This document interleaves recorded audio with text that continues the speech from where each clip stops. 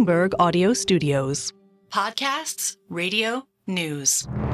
The story of the UK is an economy that has got real momentum. What is broken can be repaired. What is ruined can be rebuilt. UK inflation is becoming much more homegrown. We have huge potential as an economy in the UK. This is a time to tell Israel there is a path to peace. Our plan for the British economy is working, but the work is not done. Hello, you're listening to Bloomberg UK Politics. I'm Caroline Hepker. And I'm James Woolcock.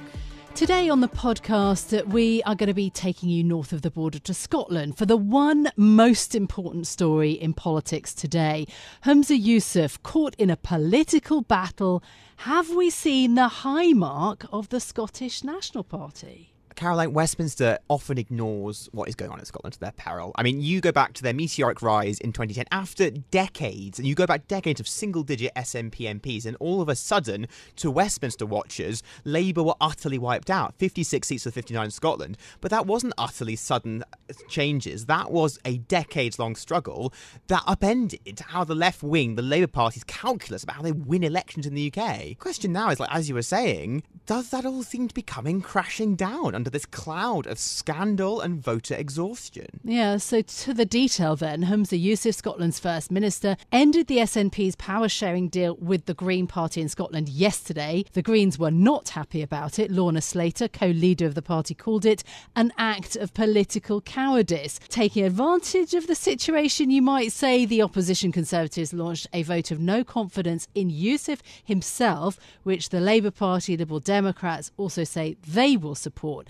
Now that leaves us with both Humza Yousaf and the SNP's political futures really hanging in the balance. So we're going to talk about what it means for Scotland, for independence, and also for the UK general election. Joining us now to discuss is Liz Lloyd, former Chief of Staff to Nicola Sturgeon, now a partner at Flint Global. Liz, on X, you've written that the SNP has not achieved a clear narrative, a clear purpose, or good communication of the government agenda, which is pretty damning given your former roles.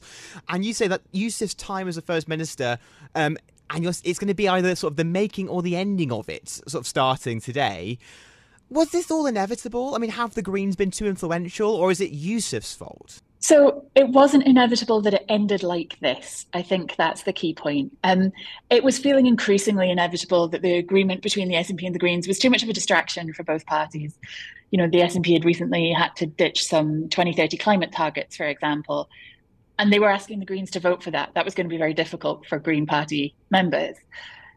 And there are other issues around trans issues and gender rights, social issues where not everyone in the SNP is on the same page as the Greens. So it was becoming difficult, but it could have ended in an agreement, if you like. Instead of Humza Yousaf standing up on his own yesterday and saying, I have sacked the Greens, effectively, you could have seen them standing together saying, do you know what, we've decided that we're better off working with the SNP as a minority government and Greens will use our influence in Parliament. But maybe we've also agreed to support the First Minister in votes of no confidence to get something in a budget. That's what I would have expected to happen. Okay. Quite why they went for this very dramatic assertion of authority, other than perhaps he thought he hasn't been asserting his authority very well lately, to just chuck them out and therefore upset them so much that they are willing to vote against him in a vote of no confidence. Seems a bit reckless. Yeah, and the Greens were already planning to poll their own party about, the deal for their own members. So hence the Greens accusing Yousaf of cowardice. It seems like you're saying very clearly that this is a deep sort of political failure of Humza Yousaf himself. But he now is in perhaps a kind of no-win situation. He faces this no-confidence vote. If he loses, he'll have to resign. If he wins, he'll be leading a minority government. He'll be seen basically as a lame duck leader who's caved to Alex Salmond's party. I mean, this is just no-win all round. I mean, so first thing I'd say is there's been quite a lot of motions of no confidence in the Scottish Parliament over the years. Like you said earlier, Westminster doesn't always pay attention to these things, but it's not as unusual as it is in Westminster, particularly because the SNP has led two previous minority governments. And there's a long way to go before the vote, which will probably not be until Thursday. But what I think the SNP and Yousaf need to do now is basically take a bit of a step back, take a breath.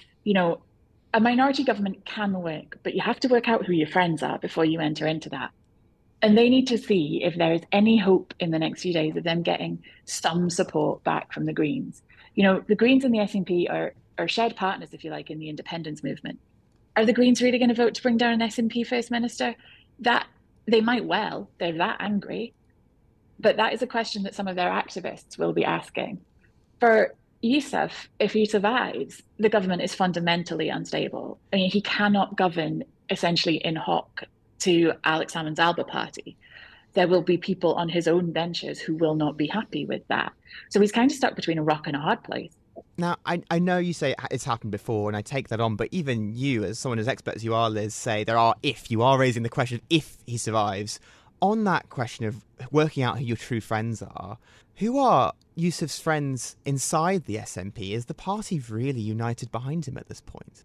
He has a problem which, if you like, we didn't have under Nicola Sturgeon, we didn't have under Alex Salmond. He has a chunk of backbenchers gathered around Kate Forbes, the former leadership candidate, who have just not been happy with his leadership and are quite vocal about it and are quite willing to vote against the government, which is something that SNP leaders haven't had to deal with before. And so he has a really tricky balancing act between the sort of more progressive wing of his party, who are the majority, I would say, and who are uncomfortable with the idea of being supported by Alex Salmond's party, and the more sort of economically conservative part of the party, who are also to some extent socially conservative as well, who find it very difficult to be with the Greens.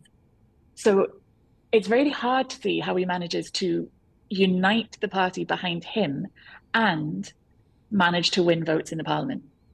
Okay, so if there are doubts about whether he can survive long term, what would be the best outcome in your view for the SNP?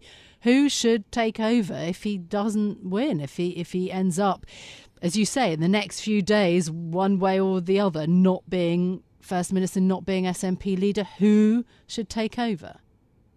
I think this is a real challenge for the party because they're not united behind Humza Yousaf and they're unlikely to unite behind Kate Forbes. And there's no one else really stepping up. There's a long-standing rumour in Scotland that the Westminster leader, Stephen Flynn, wants to get to Holyrood and wants to take over, but he can't do that for a couple of years. And even then, he doesn't necessarily have the support. It's a strange thing to say, but a lot of people, I think, would kind of call for somebody like John Swinney, former Deputy First Minister to Nicola Sturgeon, to step in temporarily. He's not in a place where he's going to do that. He was very clear he was leaving government. So it leaves him in a bit of a bind. If Humza Yousaf resigns, I think the most likely person to step up will be Kate Forbes. And it may well be that no one else is willing to do it. And so she gets it almost by default. Liz, do you feel this is a party that has any energy left in the tank? I mean, you've spent your working career working for this party. You cannot say it's in a good state right now, let alone an election-winning one. I think there's two different aspects to the SNP. Is its operation, its sort of professional operation in government and in party headquarters, is that working as well as it used to? It clearly isn't. And whether that's down to the direction of the politicians or whether that's down to a bit of a turnover in the advisors and staff, the experts who knew how to win and won election, that's not quite clear. I don't want to lay the blame on any of my former colleagues, but the activist base, the MPs, the MSPs who are out there in communities, they are up for it. So there's a real mismatch between people on the ground who say, we're going to work really hard, we're going to try and win, and those who are really struggling to give them a message, to give them the policy, and to give them the direction to do that. Now, a Westminster election when Labour are on the up is always difficult for the SNP. It's before 2015, we not really had more than, I think, 11 seats in the party's history. The most recent election before that, we'd had 6. So nobody expects to get back to the sort of 50-odd seats that we've had before. There will definitely be a fall. Okay. The risk right now is that that fall is really, really severe. Absolutely. I mean, as you say, Labour in the ascendancy across the UK, and they are eyeing Scotland in order to win the landslide that they clearly sort of want. How much lower? Is it 20 seats, 30 seats for the SNP at the general election? I mean, if you looked at polling currently, and this can swing on literally 1% in Scotland, there's so many seats that are very finely balanced. Both parties would come back with essentially 20-something seats. And it would be in the balance who has more than the other. I think at the moment, on the trajectory that the SNP is on, Labour are likely to win that in Scotland. There is time. I mean, the election may not be for a good couple of months yet. this mini meltdown, if you like, that the SNP is having might well be the kick that it needs to sort itself out. Or okay, though, but on that, it'll be the end of this current regime. Well, quite. You've taken me there. After the year that Yousaf has had, and like you say, all the issues from everything involving trans rights and other sort of faux pas, who do you think would win more seats at this point, Kate Forbes or Humza Yousaf? Oh, that's a difficult one. They both kind of pull different parts of the party. I think pre this week, I would have said Humza. This raises a lot of questions. Kate's politics is very popular in some parts of the country, but not in others. She is probably the person Labour would most like to stand against. Because she is much more conservative aligned than, if you like, Labour aligned. Humza Yousaf and Humza Yousaf's type of politics presents more of a challenge to Labour in Scotland. So Labour, I think, would love a Kate Forbes leadership because that would work for them. They think that would help them. So I suppose that would lead you to say Humza Yousaf, but people's confidence in Humza Yousaf is going to be really rocked.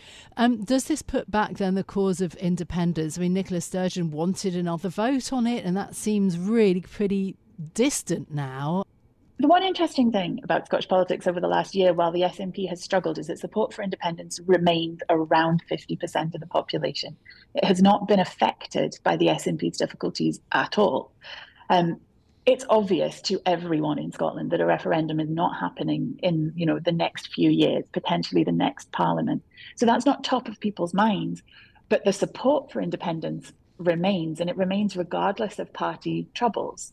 So, a Labour Party that wins a UK general election and then tries to win seats in the Scottish Parliament, maybe take over the government in Scotland, is still going to face the challenge of a population, half of which wants to leave the United Kingdom.